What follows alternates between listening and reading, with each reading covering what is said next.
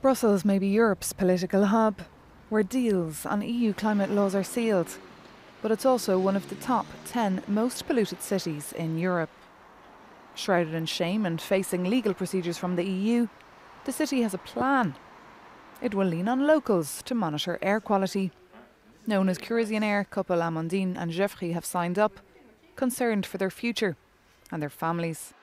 We're really interested because we have four children here in the city, and we spend a lot of time outside our apartment because we have here a small apartment in Brussels, and we really spend a lot of time outside, and we really want a better air quality for our children and for ourselves in the city.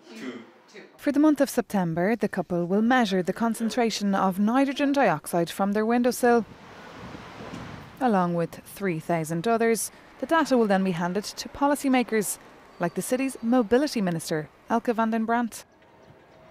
Since taking up her post in 2019, she's had 40 kilometres of bike lanes built and brought about a 30k speed limit for cars.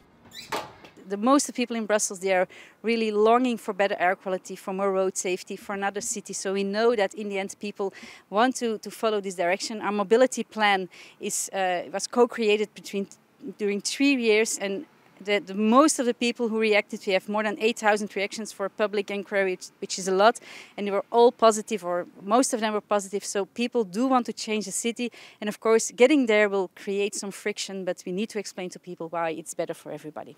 Another man also making the same case, but on a European level, is Spanish socialist MEP Javi Lopez.